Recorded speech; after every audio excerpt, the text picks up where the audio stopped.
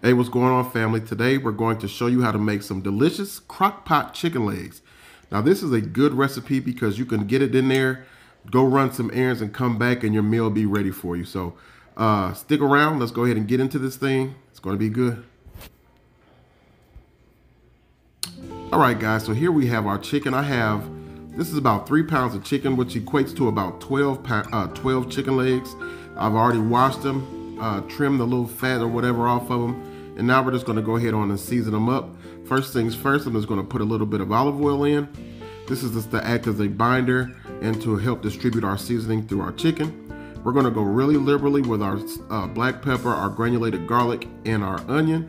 But you can kind of season them to taste. If you bake your chicken or whatnot, and you have a particular wild way or style of seasoning your chicken, you can follow that same baseline as well. But again, I'm just using garlic powder, onion powder, black pepper. We're going to be using some complete seasoning, or the knockoff version of complete. We're going to be using a little bit of adobo, and we're going to be using some browning. Now this is the Saison Perfecto, which is just like complete. I get this at Save-A-Lot. Costs a little less than complete, but it has the exact same flavor. And again, this is our adobo with Saison. This stuff is really, really good. I don't know if you've ever tried it. If not, maybe look for it when you're in your local grocery store, but it has a really nice flavor to it. And again, we're gonna go with this browning. Now I'm using the browning, one, to help season my chicken, but two, to give it that color. Being that we're putting in the crock pot, you may not get that color that you like when you bake off your chicken or whatnot. So the browning helps with that. And then we're going with a tablespoon of minced garlic here. Now, once you get all your seasoning in, all you're gonna do is get everything a good toss before we get ready to put it into the crock pot. All right, so we've got everything incorporated really well. You can see how that seasoning is coated to that chicken. Now we're gonna go ahead on and put it in our crock pot. All right, guys, so basically what we wanna do, we wanna go ahead and kind of layer our chicken in here to where everything has a nice surface coverage. You don't wanna just dump it in, but your crock pot may not be big enough to hold everything at the bottom, so you will have to kind of layer it like we're doing right now. Just kind of get it in there. If you can fit it all in one layer, that's perfect. If you're doing, a few legs, but like I said, I have 12, so we will have to stack a few of them, but I'm going to try to layer them as best as I can so everything is as uniform as possible. We're also going to be adding in some onion to this. You could add some bell pepper in as well. I'm out of bell pepper at the moment, so onions is going to be fine. I just have some finely diced onion that we're going to go ahead and throw inside the crock pot as well. And once it begins to cook, that onion will distribute all the way through your chicken and provide a really nice flavor.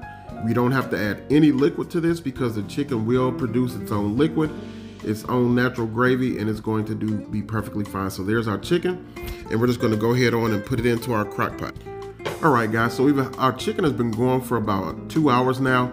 I have the crock pot on high, so you do want to cook this on high. It's only going to take about 4.5 to maybe 5 hours to get it done. But all I want to do now is just begin to kind of just shift the chicken around and rotate it some. You can see it's starting to cook you can see that liquid that it's also doing. It's starting to create its own juices like we said it would. And it smells amazing. So best you can, go in and just begin to flip some of your chicken around, rotate them in pieces, put maybe the ones that were on top on the bottom, so on and so forth.